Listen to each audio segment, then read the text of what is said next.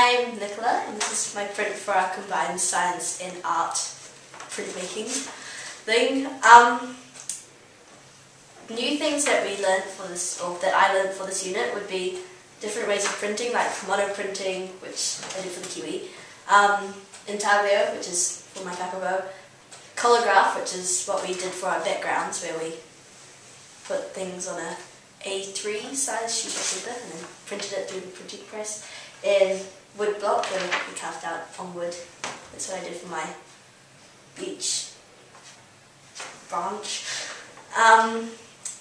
I also learned how composition can affect the overall effect or look of your artwork, like the placements of different objects,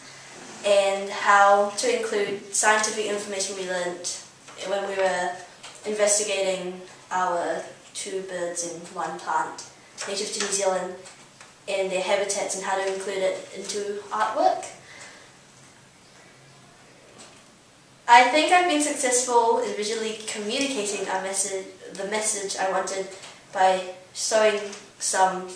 information from science through prints, by how all things are native to New Zealand, and they live in the forests near the mountains in the west coast, which is there, and yeah,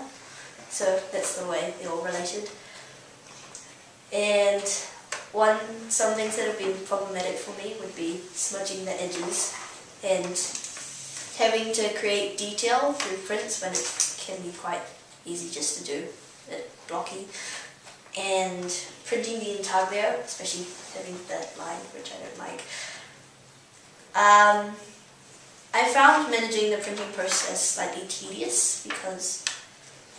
it was a lot of work to do all the details and making things the way I wanted to in my mind onto the artwork, but I enjoyed it because it was fun. Next time I would probably wipe the edges of my intaglio so this border doesn't show up, and put more ink on the corners, so then yeah, and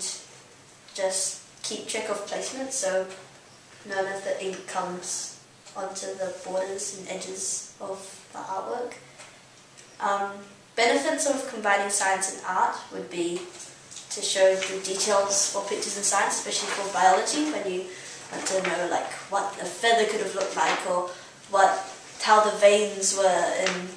the leaf of a plant, or the shape of an animal that you don't know.